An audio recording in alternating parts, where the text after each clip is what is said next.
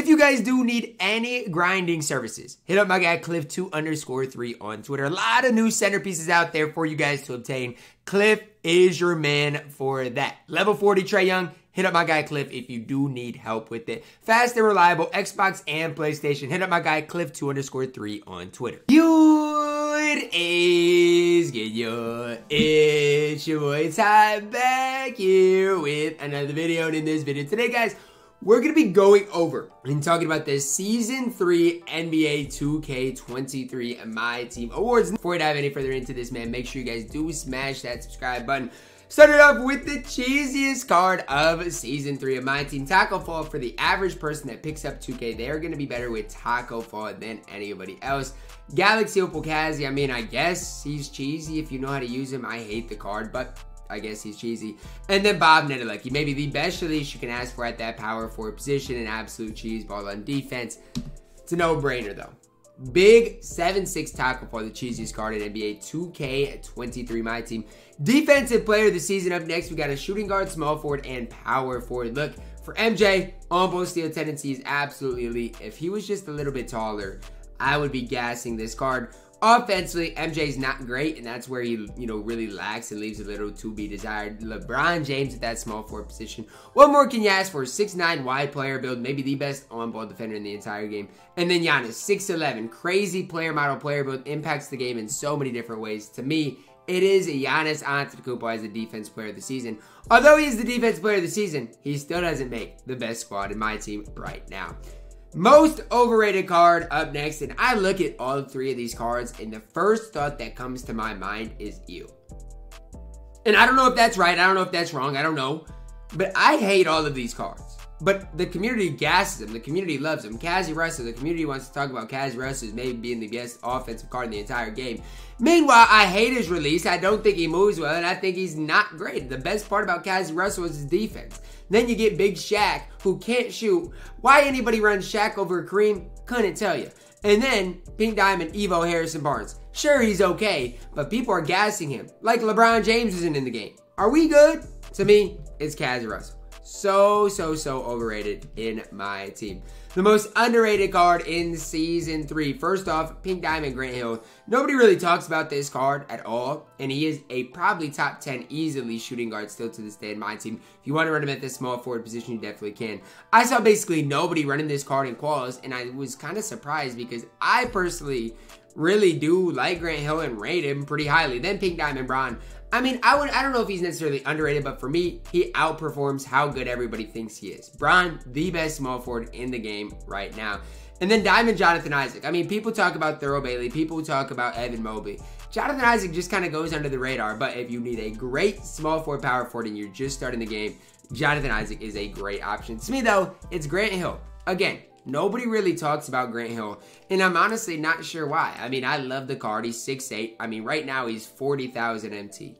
Who else are you getting at the shooting guard position that's going to be better than Grant Hill for 40,000 MT? I'll wait, because I don't think you're getting anybody better at that shooting guard position than Grant Hill for 39,000 MT. An absolute steal.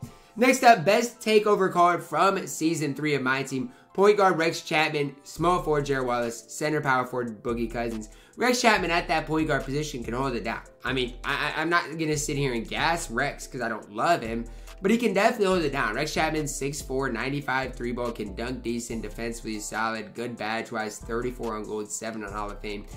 I think he's underrated. Then Gerald Wallace. And Gerald Wallace has given me so many problems in my team, and it all starts on that defensive end of the court. He could have definitely been a defensive player of the season candidate because he is that good on that end of the court. And then obviously DeMarcus Cousins. Very solid overall card, 6'10", offensively very gifted. Just leaves a little bit to be desired on the defensive end of the court. To me, though, it's Pink Diamond Gerald Wallace as our best takeover award from the season. Next up, best Evo card in Season 3 of my team. Pink Diamond Harrison Barnes. That's who the majority of everybody thinks it's just a shoo-in for the award. Diamond Franz Wagner. I personally love the card a lot. I actually think Franz Wagner is better than Harrison Barnes. And we could spend a lot of time speculating and talking about that. But that is my firm opinion.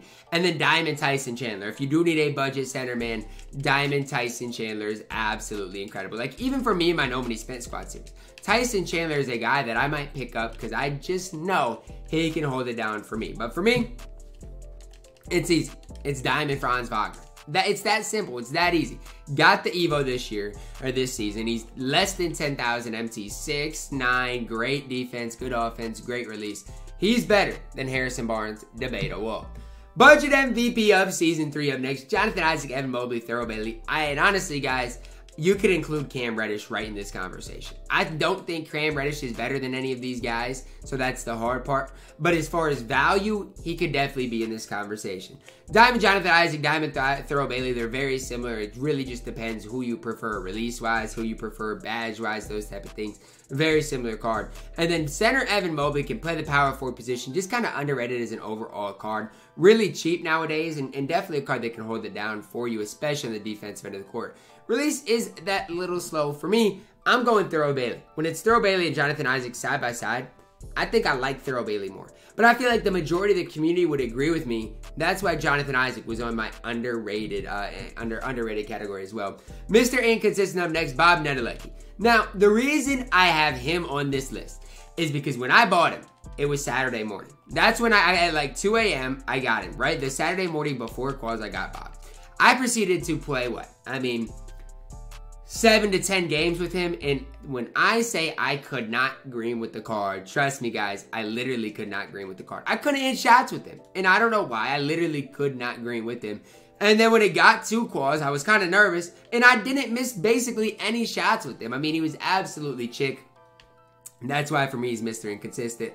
Luol Deng up next. A lot of people hate Luol's release. I love his release. So I don't really know what's going on there. To me, he does get a little inconsistent when he is that little bit tired, but I still do like him as far as a decently cheap option.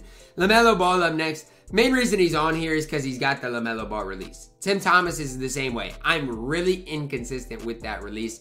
It's that simple. Bob Nedelecki wins it for me because I was worried about him, and then he ended up being my most consistent player in 250. My MVP of Season 3, we got 3 guys here. Bob Nedelecki, Terry Dischinger, David Robinson. Pretty self-explanatory. All 3 of these guys are in my 10-man rotation. Okay? And out of that, Magic came out in Season 2. Penny came out in Season 2. Dr. J was available in Season 2. Tim Thomas was available in Season 2. I mean, they all go back to Season 2. Even when I look at Kareem, Season 2. So 1, 2, 3, 4, 5. What? 5 of the guys are from Season 2. The other guys is Bron, who definitely could be up here. Bron, and then you got Dolph Shays, who definitely could be up here as well. But, I mean, you know, the other 3 guys are up here. All 3 of these guys are deserving. Terry, no handles for days. Still love the card. Bob, just Mr. Consistent for me right now. And then D-Rob, who I think is the best center in the game. Bob might be the most consistent, but he's also my MVP, which is kind of crazy to think about. Next up, guys, we got our all-Ambi team. KPJ, Cam Reddish, Herb Jones, Pokachevsky, and Tacko Fall.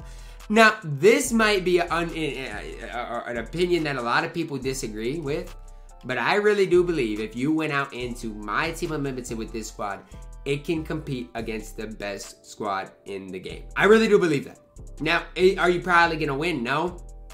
But I really do think you can compete with anybody with this Ambi team. Then the all-diamond team, Shea at the point guard position, Lil at the 2, Jonathan Isaac at the 3, Thurl at the 4, Evan Mobley at the 5. Talk about a team that can go out there and compete. This team absolutely can do that. This team really, really solid all the way around. Then the all-pink diamond team. Lonzo Ball at the 1, Kobe at the 2, Brian at the 3, Giannis at the 4, and D-Rob at the 5. Now the 3 through 5, all I think are way better than the backcourt. The backcourt to me, it leaves a little bit to be desired, right? It's just that simple. I just don't love Kobe. I don't love Lonzo. But name another pink diamond that's better at their specific position. I'll wait, because I don't think you can name it. Lastly, guys, we do get into our all opal team. Donald at the 1, Kazzy at the 2, Terry at the 3, Dolph at the 4, and Bob at the 5.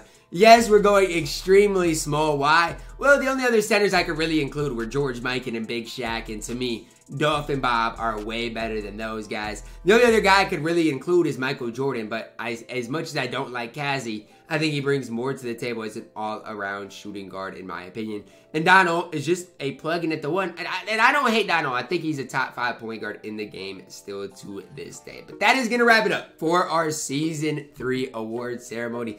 Let me know your thoughts down below in the comments. What award would you guys have changed? Who did I miss out on? Who was I too high on, too low on? Drop a like on the video, subscribe if you're new, and as always, man, I love you guys, and have a blessed day.